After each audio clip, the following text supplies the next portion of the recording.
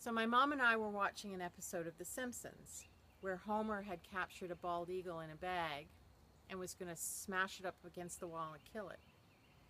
And my mom tells me that that's the way some people kill chickens. So I'm horrified. She says, they don't feel anything. I said, Mom, you better take that back or the universe is going to send you back as a chicken. And she says, oh, Jen, I was already a chicken in another life.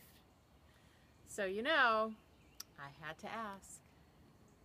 Okay, so Mom. Yes. Tell me why you think you might have been a chicken in a former life.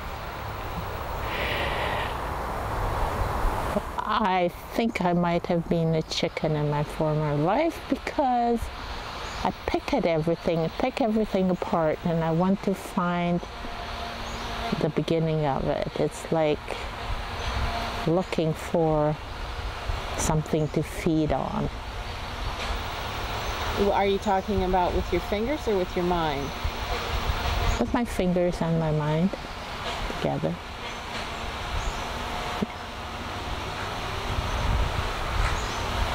Yeah, that's why my fingers bent, because I'm always picking. Let's see your finger. Bring it higher. There. Oh my. So, well. Like a chicken beak. Yes. Well, look at that. Scratching. I'm also scratching in the soil. Planting. So Mom, you seem to think that you might have been a chicken in another life. Tell me why. I think I might have been a chicken because I'm always scratching to get the whole story, to see what's underneath. And that's what the chicken does, scratches the ground to see what morsels of food they might find.